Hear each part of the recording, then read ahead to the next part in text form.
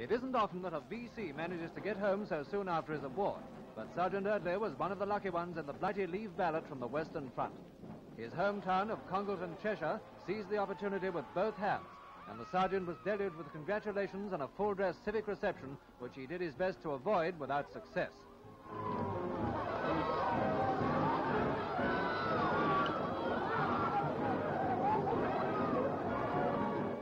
The triumphal procession surges through the little town, up the street, to the home of the man who won his VC in Holland 2 months ago by wiping out 3 machine gun posts single-handed.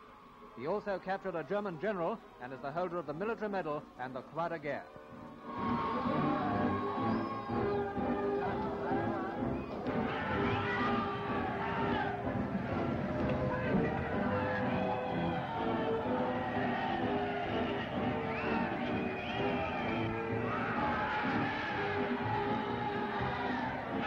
At last, Congleton is able to listen to a few words from the sergeant himself.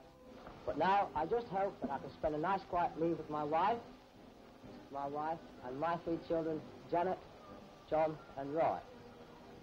Providing, of course, we're not fated too much and we're not bothered. We are humble and we want to remain so. Thank you.